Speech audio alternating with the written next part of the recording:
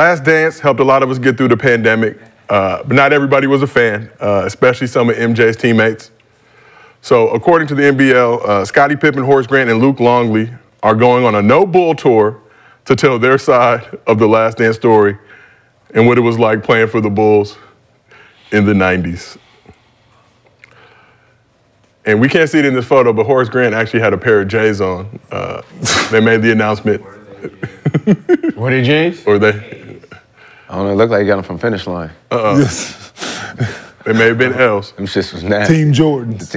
Yeah, not even team. Them Team Jordans. He can't get the regular one. No, he's forbidden. Yeah. He put his address in. This shit red flag. Wearing his shoes at the same time is crazy. What do y'all think about that Bulls trio going in to kind of question the narrative of how they were presented in The Last Dance? You mean presented like NBA champions? That was part of it. Okay. So they're presented as NBA champions is basically what they're going in there saying how great it was, you know, with their talent and skill. Are they? You know, and they won some championships because that's what the media's have us valuing, right? Championships is what our legacy is, right? So I hope they go in there and talk about how great it was to be pushed by the greatest man of all time and made them some legitimate champions for them to even go on stage to talk about the 3 championships that they have, because we all know they wouldn't have had one without it. So it should be all love, we will hope. Because if they say anything negative about winning the championship, it will kind of like hurt the legacy of just ring culture, because you got 3 men up there that got, what, 12 rings between the 3 of them, talking how bad it was to win it. Ooh, no. I mean, I will. Perhaps. I mean, I'm pretty sure if I hear one negative thing about ring culture, I'm going to tell you right now, having 300 million seems a lot better again. Yes, sir. Yes, sir, because 12 rings up there complaining. I know who ain't complaining. 300 million. Yeah. 300 million ain't complaining. I can tell you that right now. Scottie Pippen got slightly less than that during his time with the Bulls. So, I mean, hey, all I'm saying is, when they do that, who would you rather be, James Harden or Scottie Pippen? I want to see what Scottie Pippen got to say. So, man. Right? Man. Yeah, because that's sad. That's sad the way they got to be careful. They got to be careful with their words while I'm watching. That's sad the way they going out. Come on, man. That's sad. Damn shame what happened to Flip. Yeah. Yeah, that's it. Them 3 looking just like that. But what's the narrative? What is the narrative that they push? Well, he said something like that bullshit documentary, right? I know. He called it bullshit. So that means it got to be negative. Because he's saying it was bullshit, so it's something that he want to talk about that wasn't told. That's what I'm saying. How does he want to? How are they portrayed inside of the document? Besides champions, something like that, Gil. I don't think it was wholly positive. I believe Horace Grant was called a snitch and was going to the media, giving inside info. Giving inside info on what? Winning championships? On ring culture. All I'm saying is on ring culture. All I'm trying to say, this is ring culture, y'all. This is one of the best dynasties the world has ever known. Yeah. Right? So that's all I want. Okay, I just be careful, motherfuckers out there. Don't let me get in questioning rings again. Man, it's a lot. They ain't happy with the rings. It's just a lot. It's a lot over there. And I just want to see how media treats it, though. They're gonna have to stand tall on what they push out to the rest of us, because you know you're talking about people's legacies and sacrifices and stuff like that, and this right here can just jeopardize everything that people talk about. Well, you know the tour don't start in America.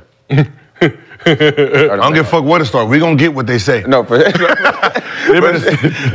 I'm just saying. It's starting this weekend, so not sure. But that should let you know how long it might last if it's starting overseas first.